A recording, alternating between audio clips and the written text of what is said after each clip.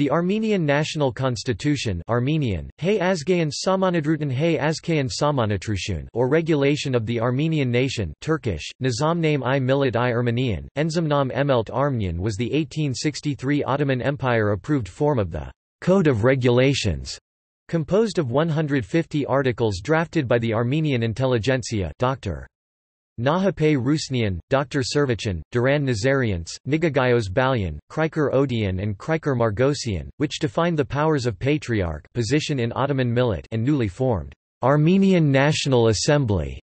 This code is still active among Armenian Church in diaspora. Hat-I Humayun's 1856 organization to bring equality among millets also brought the discontent of the Armenian Patriarchate. Before the Hat-I Humayun, the Armenian Patriarch was not only the spiritual leader of the community, but its secular leader of all Armenians, the Armenian nation as well. The Patriarch could at will dismiss the bishops and his jurisdiction extended to 50 areas. The revolutionary Armenians wanted to abolish what they saw as oppression by the nobility, drawing up a new national regulation. The Code of Regulations 1860 was drafted by members of the Armenian intelligentsia Dr. Nahabit Rusnian, Dr. Servichan, Nigago Balyan, Kriker Odian and Kriker Margosian. They primarily sought to define the powers of Patriarch.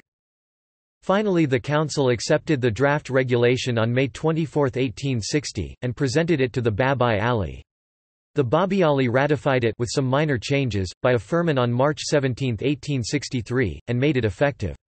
The Armenian National Constitution Ottoman Turkish, Nizamname I Millet I Ermenian, was Ottoman Empire-approved form of the Code of Regulations, composed of 150 articles which defined the powers of Patriarch his position in Ottoman Millet and newly formed Armenian National Assembly. The Armenian Patriarch began to share his powers with the Armenian National Assembly and limited by the Armenian National Constitution. He perceived the changes as erosion of his community. It defined the condition of Armenians within the state, but also it had regulations defining the authority of the Patriarch. The Constitution of Armenian National Assembly seen as a milestone by progressive Armenians. It attempted to define Armenia as a modern nation. The reforms which resulted in the Armenian National Assembly came about as individual Armenians and pressure group complained frequently for assistance against injustices perpetuated by the Kurds seen as feudal and corrupt officialdom. At the beginning the relations were positive, but in the 1860s, the Ottomans, having crushed Kurdish resistance, no longer needed Armenian support, and the empire became less responsive to Armenian claims.